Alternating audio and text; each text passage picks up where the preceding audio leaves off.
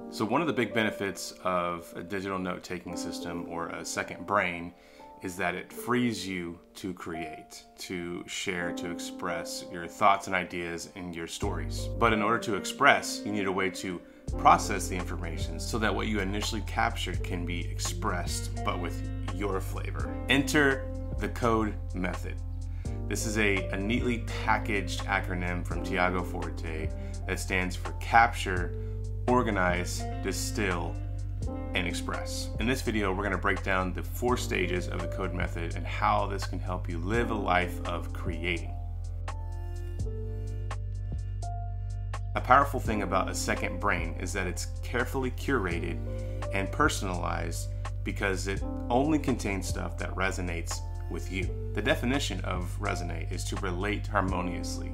It strikes a chord. So when you come across something that strikes a chord within you, that's when you capture it. My friend, don't discount the quotes that you come across that make you tear up, or the ideas or the thoughts that are not fully fleshed out.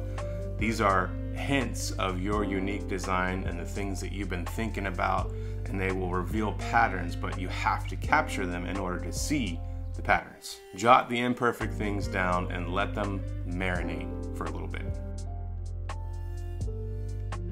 All right, Greg, I've captured something. Now what?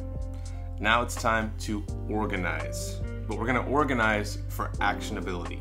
Our natural way of organizing information is by topic. It's almost like a library, right? That's the way we are used to finding information, is to think of it in, here's a topic, and then there are subtopics, and then there are subtopics within those subtopics. The problem with that method, though, is that it becomes very complicated with the many layers. Right? So we want to organize instead for actionability. Now, if the goal is to eventually use your knowledge to be able to add value to somebody, then we need to shift our focus from the library method to the PARA method, which is another acronym from Tiago Forte. PARA stands for projects, areas, resources, and archive. Projects are things that you're working on right now. They have a deadline. It could be cleaning the gutters in your house. It could be finishing a blog post. It could be planning a vacation. These things are here and now, the things that you're working on. And then we have areas, also known as areas of responsibility. These are ongoing commitments in your life. Think of things like marriage or parenting or health or finances. They don't really ever go away, but you need to maintain them, right? So you have these pieces of content sometimes that you are capturing, and they don't necessarily fit into a project, but they do fit into an area of your life, and that would help you with that area. And then we have resources. This is where some people get stuck, but the way that I like to think of it, and the way that Tiago explained it in his book, is resources are topics of interest, right? So you may have a resource that is helpful in an area, or a resource that's helpful in a project. But these resources, what he calls resources, is more of like a topic of interest or passions that you have, hobbies. And finally, we have archive. So any projects that you complete will go here. So you're not removing and deleting notes. Everything stays in your system, in your digital note-taking system. So projects that you completed, areas that are not relevant anymore, or resources, topics of interest that are not relevant to you anymore, that all go into your second brain. You can easily find them with search on almost any note-taking system. Search is great. So we want to move all those into the archive. And then also anything that doesn't fit, as you capture something, an article, maybe you have an idea, but it doesn't necessarily fit in the other 3 categories, you'll just throw it in archive and you can access it later.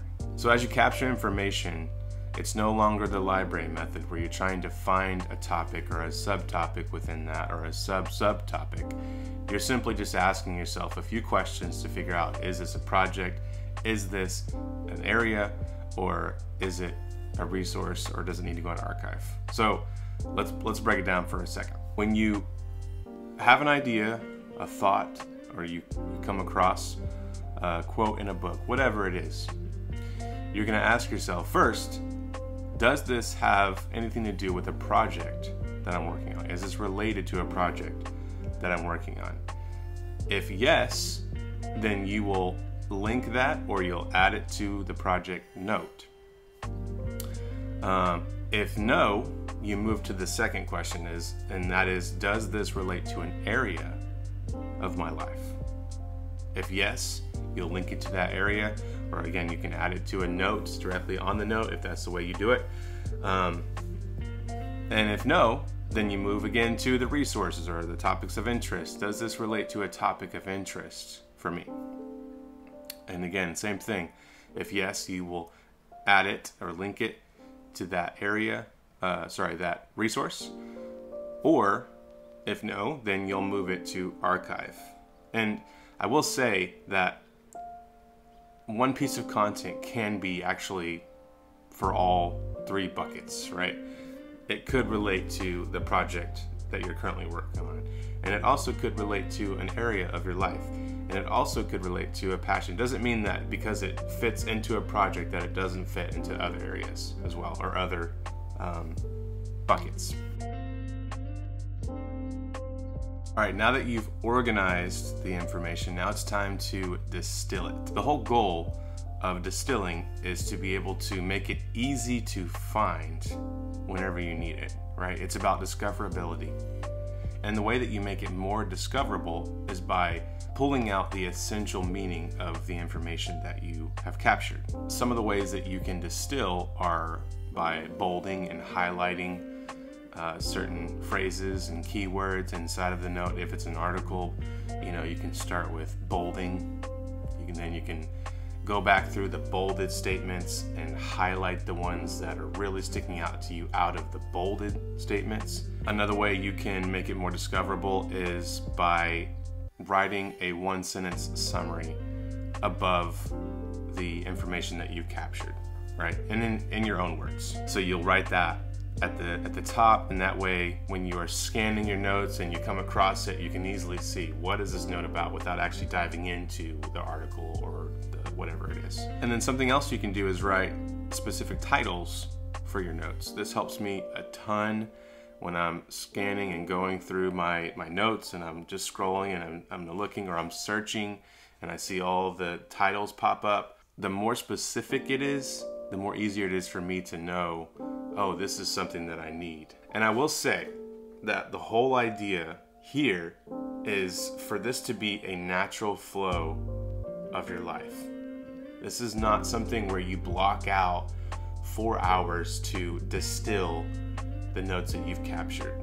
You just simply distill as you come across them. And each time that you come across them, you make them a little bit more discoverable with the things that I mentioned. It's all about trusting the process and knowing that eventually you'll come across this note again. It's not lost, it's in your second brain, but when you need it, it'll come up again and you can make it discoverable then.